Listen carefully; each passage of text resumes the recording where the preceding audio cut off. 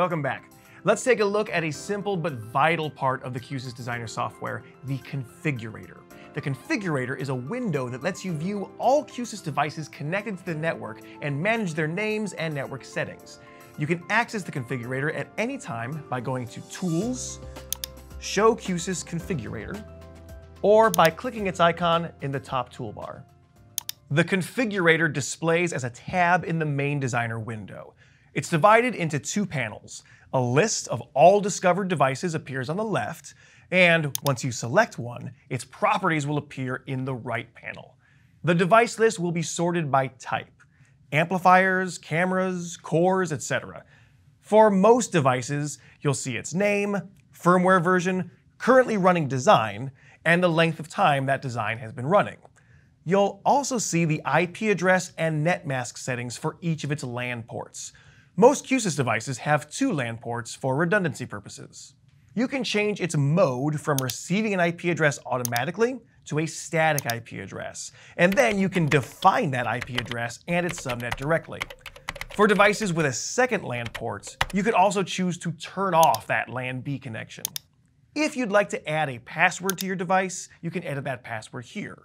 You can also reboot the device remotely from this panel.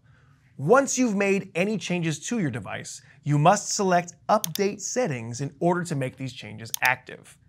If you select a device that is password protected, you'll have to input that password before you can access its settings. If a Q-SYS device is properly connected to your network, it should populate in the list on the left. If the square next to the device's name is green, then your PC and that device can already communicate. Even if your PC and the device are segregated with subnets, every Q-SYS device broadcasts its ID using multicast protocols that allow it to populate in this list even if your PC can't directly communicate with it.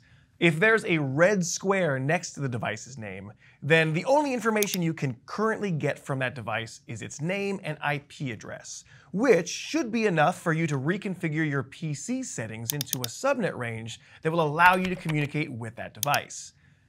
This interface may look different depending on the device.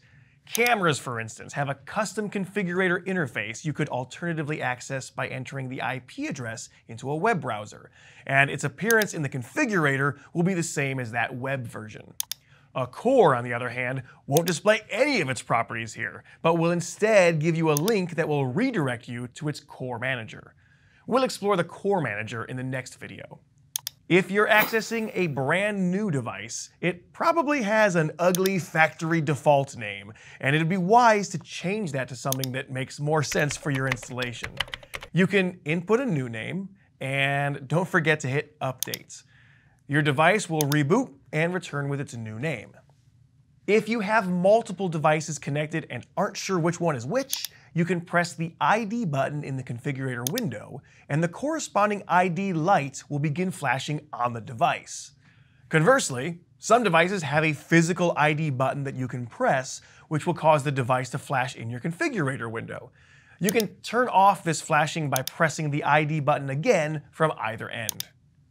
However, be aware that adjusting your device's names and IP settings in the configurator doesn't actually mean they're part of your Q-SYS design.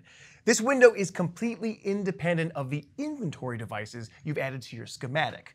The configurator is basically like a restaurant menu, so you know it's available, but you still have to tell the waiter what you want. You must manually add all devices you want to incorporate into your design by using the inventory panel in the left side pane.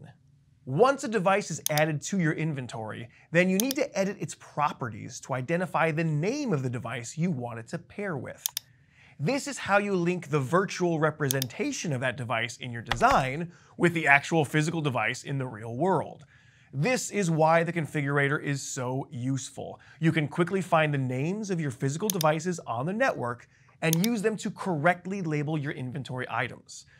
I'd recommend using the copy and paste tools for this to make sure you don't mistype that name. Depending on your workflow, you might have built your design first and labeled your inventory properties earlier, in which case you could copy those names from the properties and into the configurator when labeling your Q-SYS devices for the first time. Whichever way you do it, these names need to match exactly in order for your design to pair with that device on the network. If you ever connect to your core and see an error on your peripherals that says missing, even though you know the device is accessible in the configurator, you probably typed the name wrong. Or if you ever try to connect to your core and you see this window, Discovering Core, for more than a few seconds, well, you've probably named your core incorrectly, and designer's telling you that it can't find a core with the name you specified on the network.